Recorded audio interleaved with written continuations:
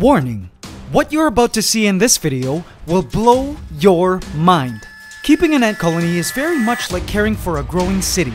You start small, with just a few pioneering members, but over time, you find yourself managing a booming metropolis with a massive population. But what do you do when the population of ants reaches a point of unsustainability? Welcome to the Hacienda del Dorado, home of our mighty Golden Empire.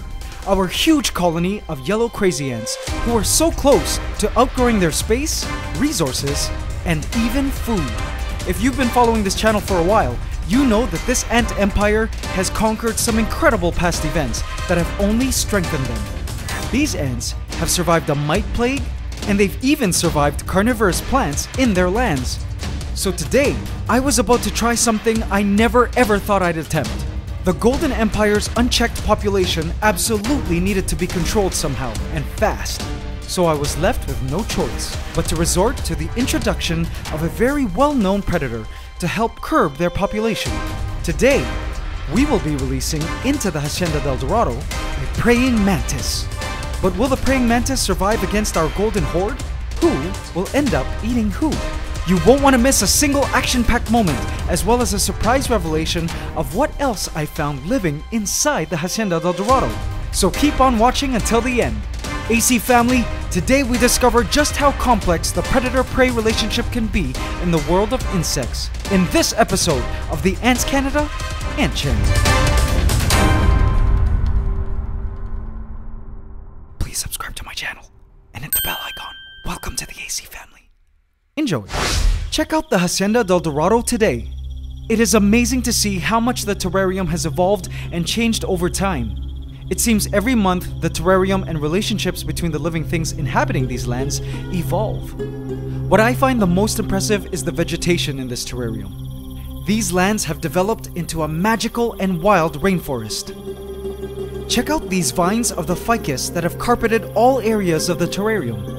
It is by far the main botanical monopolizer of these territories. And what's amazing is that it also has begun to climb and attach itself to the glass. The roots are so effective at helping the ficus's vines climb that the ficus plant manages to cling on to microscopic ridges in the glass surface.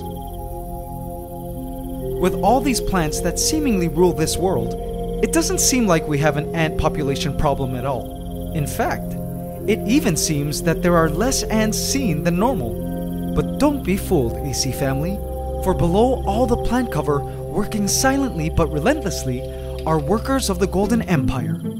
All these towering plants everywhere have interestingly created a variety of different niches and sections with their own microclimates and unique spaces within the terrarium, which the Golden Empire is enjoying now more than ever. With a closer look at these bare areas, you will see that ant activity is still busy as usual. The Golden Empire still never sleeps and is ready to get drastic at any moment. Their grossly huge population is most evident at feeding time. Watch what happens, AC family, when I place a roach into here. Once a few members are made aware of the cockroach, it isn't long before a mass of ants come ravaging the cockroach.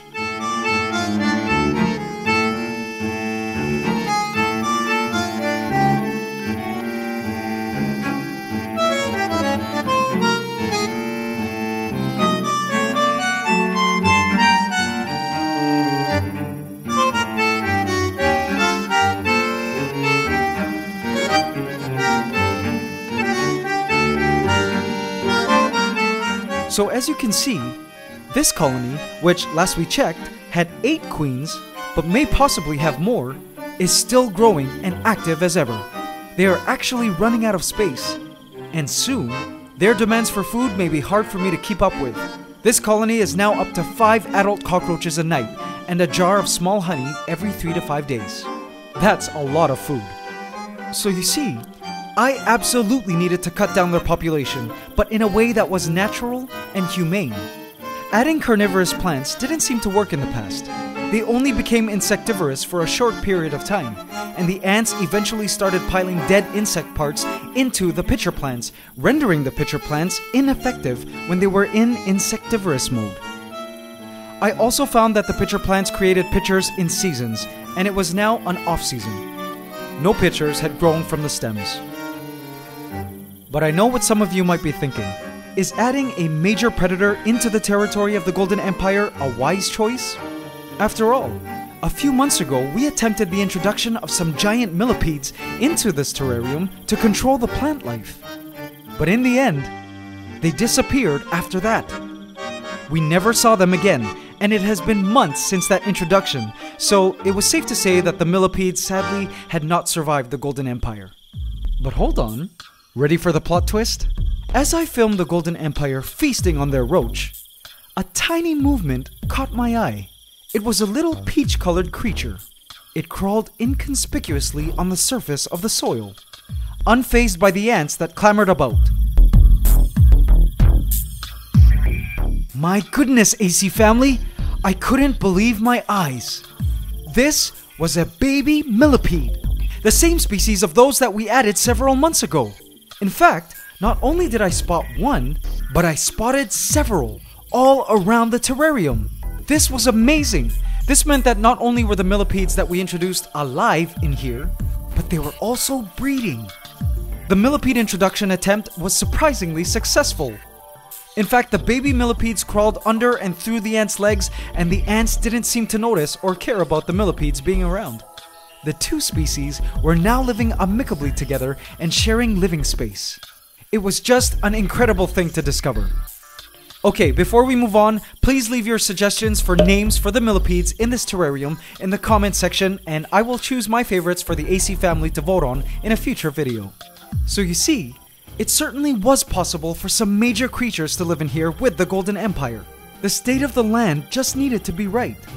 I believe that with all this lush plant cover, new niches, varied topography, and generally more places to hide and live apart from each other, it made cohabitation and sharing of living space a much easier matter for all the inhabitants of the Hacienda del Dorado.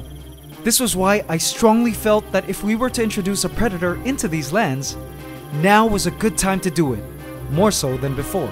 So AC family, let's meet her, shall we? Above the Hacienda del Dorado, awaiting in her own holding cell, was our predator of choice. Behold, Hirodula species, an Asian praying mantis. Isn't she just a beautiful specimen? Wow, our Asian praying mantis here is just a juvenile, measuring about an inch long. She is an awesome brown color, but her species also comes in a bright green variety. If her abdomen wasn't showing signs of breathing, I could have easily not seen her against the natural background, as she stood perfectly still. As the name suggests, they are native to the tropics of Southeast Asia and are actually among the largest of mantises. In fact, as adults, they can reach up to 10 centimeters or 3.9 inches in body length, excluding extended forelegs. Perhaps my favorite feature are her eyes. Just look at them. Her eyesight is absolutely on point, and those big eyes see extremely well. Her head is capable of turning 360 degrees, allowing her to see all areas around her easily. They need good vision to hunt. Mantises, like this young lady here, are voracious predators, and at this size, she is the perfect predator to feed on selected members of the Golden Empire, and thereby be a living, natural population stabilizer. I chose her for a few reasons.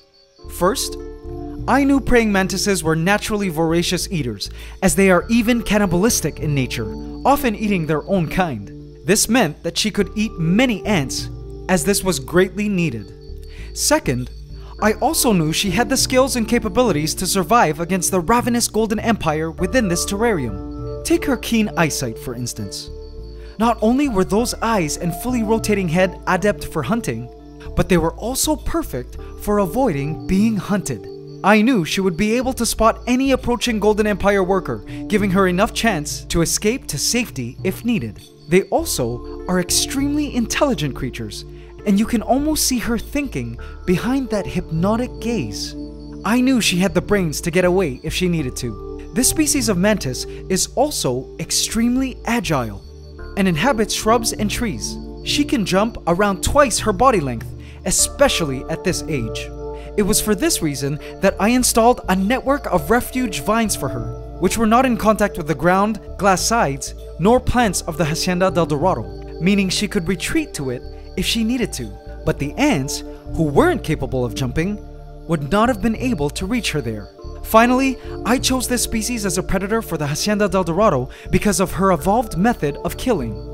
Of course, we love all insects on this channel and even do our best to dispatch prey insects as quickly and humanely as possible. Those huge razor-sharp spines on the forelegs of the mantis were especially designed to kill prey effectively and quickly. I knew that if she were to kill our ants, the death blow would be fast and quick. No venom, no prolonged agonizing death. So AC family, it was time to do this. It was time to introduce this Asian praying mantis, an evolutionary ant-eating machine, to help us control the population of the Golden Empire. Here we go. 1, 2, 3. I transported the mantis onto a vine branch. Without a fight, she accepted her new perch. I held my breath. Instantly, she spotted the ants moving all around her. She was clearly awake and stimulated, but she stayed perfectly still. Over the next hour, I watched as she examined and seemed to study the Golden Empire, who were obviously not aware of her presence. All she did over the next few hours was watch and study, but not move. Can you believe that for almost 4 hours, she stayed perfectly still in the same spot at which I deposited her? And then, finally, the mantis began to move. Like a stick blowing in the wind, she swayed back and forth, moving bit by bit in such a gradual manner. I couldn't believe how careful and patient she was at moving in this way. It was important that mantises moved like this because most of their natural prey, like flies, bees, and butterflies, all have very good vision. So moving in this manner helped them remain unnoticed to their prey. Their coloration also worked well at concealing their outline and shape in the entanglement of branches. All of this was also essential at keeping them from becoming prey.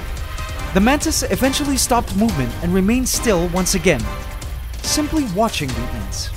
I wonder if she was thinking and assessing whether she was capable of picking off a worker ant. I almost felt like she knew that if she was going to go in and feed on the ants, she definitely couldn't rush it, and absolutely needed to take her time and plot out how she could snatch an ant without alarming the rest of the Golden Empire. Like a calculating lioness, she studied the ants below her, looking for a solo worker, perhaps one that showed signs of weakness or unawareness. Again, for another few hours, I sat and watched, waiting for her to make another move. But it seemed like she was really going to take her time. This is something that the nature shows on TV usually don't show you. The amount of time and care that is invested in waiting for the opportune moment, and the calculating that happens during these hunts. In the mantis world, patience was key. It was important that she chose the right opportunity to strike, lest she alarm the rest of the colony and become a meal herself. She wasn't stupid, nor clumsy. Suddenly, when I thought she wasn't going to move all day, when I was almost not looking, like a cat, she suddenly leaped right into ant territory at the exact moment I hit the record button. And there she was, now standing in a location fully vulnerable and fully accessible to the Golden Empire, who still hadn't yet noticed her. She kept her composure as our yellow crazy ants moved about below her. My heart was racing, watching this scene unfold. Suddenly, she began to move, again with her stealthy swaying motion, down the stem of the pitcher plant she landed on. And in that moment, in a flash, she snatched the Golden Empire worker and began to feed. The worker ant seemed like a tiny meal in her forearms, and indeed in less than 2 minutes, she had finished consuming the ant and proceeded to clean herself. Now we knew she had a taste for ants. She was indeed going to be an effective population control for the Golden Empire, but I began to wonder if she would also compete with the Golden Empire for food. Sometimes I feed the Golden Empire baby cockroaches, and so for observation purposes, I wanted to see how our praying mantis would react to pre-killed baby cockroaches. As soon as she saw them around her, she moved in, but was careful not to get caught up in the clutches of the Golden Empire. One wrong move, and she would have become prey to her own food. She watched and studied. And oh no, here comes a Golden Empire worker right now. Smelling the air with her antennae reaching out, it was evident that the ant had picked up the possible presence of a guest. The mantis reared back as the ant investigated with her antennae. If this ant were to detect the mantis there, she surely would have informed the rest of the colony, and this mantis would have been dead meat.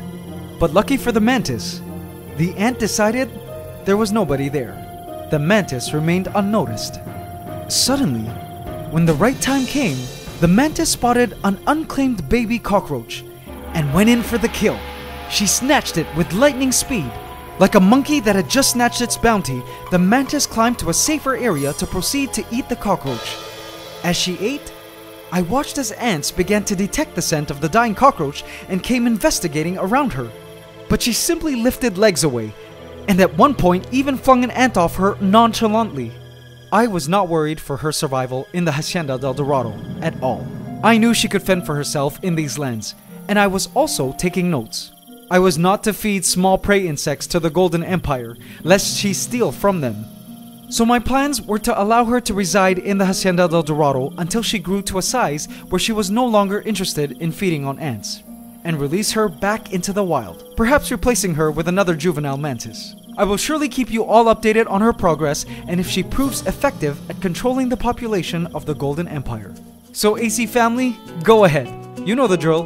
What shall we name this mantid empress and new habitant of these territories? Leave your name suggestions in the comments and I will choose my top favorites for the AC family to vote on in a future video. Guys, if you enjoyed this video, please give it a thumbs up. Let me know what you thought, and if you're not part of the AC family yet, hit that subscribe button so you can join us every week as we discover more and more the epic lives of ants. It's ant love forever.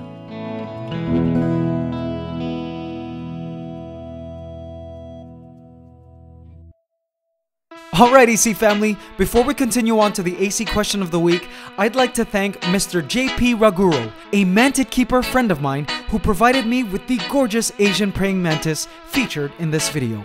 Be sure to check out his channel in the link in the description box.